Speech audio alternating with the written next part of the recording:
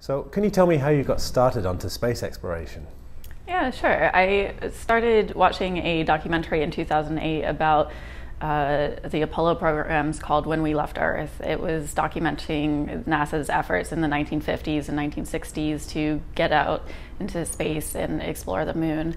And I was so incredibly inspired by it that it really inspired me to actually reach out to NASA on a whim and try and get a job there. Serendipitously, I was able to get a job there despite not having a scientific background, and it really changed my life totally. I was able to learn from different scientists about dark matter and robots, and it was just such an incredible experience. But what I actually ended up learning while I was at NASA was that I didn't need to stay there in order to contribute to space exploration. I could actually contribute to scientific discovery through a variety of different means without actually working at NASA. And so that really inspired me to spread the word to other people that you can actually contribute to scientific discovery, even if you have a background in design or programming or community management. It doesn't matter. So, I mean, you run Spacehack, which is a kind of a starting point for a lot of people to get involved in space exploration and so on. But I mean, how do like people who aren't literally rocket scientists get involved with space? So there's a variety of ways that people can actually get involved in space exploration. It really ranges from all different types of learning curves and ages and backgrounds. You can be a developer and help search for dark matter by creating better algorithms to search for it. You can build robots that actually go to the moon through Google Lunar Xprize. There are a lot of ways in which you can analyze data to actually discover new galaxies that haven't been discovered before. A lot of the projects on spacehack.org are very collaborative, and people are always happy to help you explore space through whatever skills and backgrounds you have to bring to it. So it sounds like there's a lot of data out there that there just isn't there aren't the right amount of people available inside NASA and other organizations to analyze it, and that if more people get involved, we can discover more.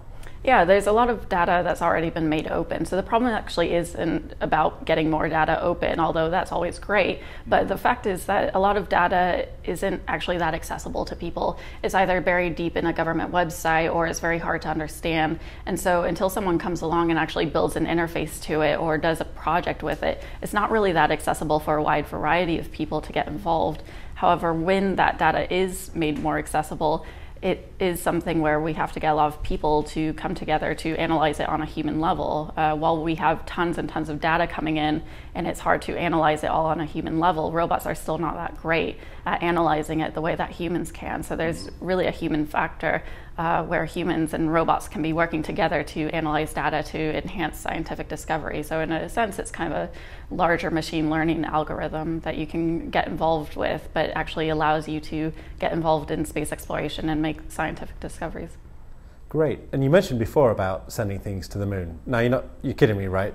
I can build something that could go to the moon? Yeah, you can actually build things that go to the moon, spacecrafts or different rovers and robots. Google Lunar Xprize is a $30 million competition to build and send a robot to the moon and have it collect a bunch of cool data and have it come back. The really cool thing about Google Lunar Xprize, though, is that people are not only competing to see who can get to the moon first, but a lot of the teams are really committed to trying to explore space on a faster and cheaper schedule than governments have before. And so these are individuals from all around the world who are actually participating in this. This isn't governments, and through it, we're not only competing to go to the moon, but we're also competing to see who can build new technologies that will help explore space for all of us around the world on a faster schedule.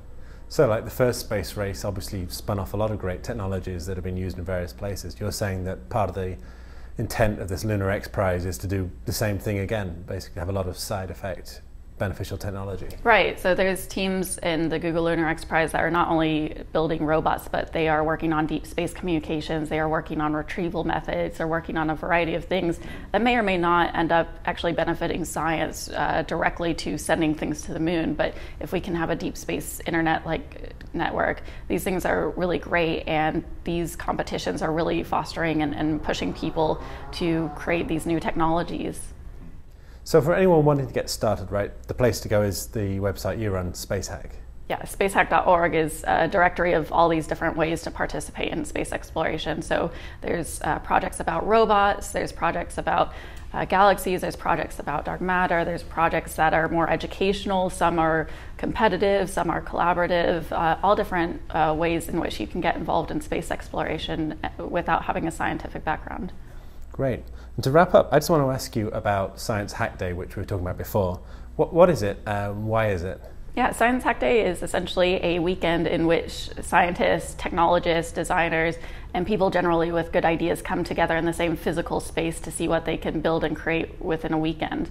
And through that, Science Hack Day creates a bunch of hacks, some of which are very silly science hacks, some are serious. But the idea for Science Hack Day is to really spark creativity and new ways of thinking about science that can open it up to a more general public. And so it's not just about coming together to learn about science that weekend, but it's coming together to actually open science and see what you can do with it. And that's something that you can do with or without a scientific background. And so you not only have developers and designers learning from scientists, but you have scientists learning how to use Arduino to prototype things, or how to use different new ways to think about communicating ideas within their domains. That's great. So when and where is that happening? So Science Hack Day happened twice last year, once in London and once in San Francisco. It's going to happen again in San Francisco sometime between September to December this year in 2011. Okay, we'll keep our eyes peeled. Awesome. Thanks very much. Thanks.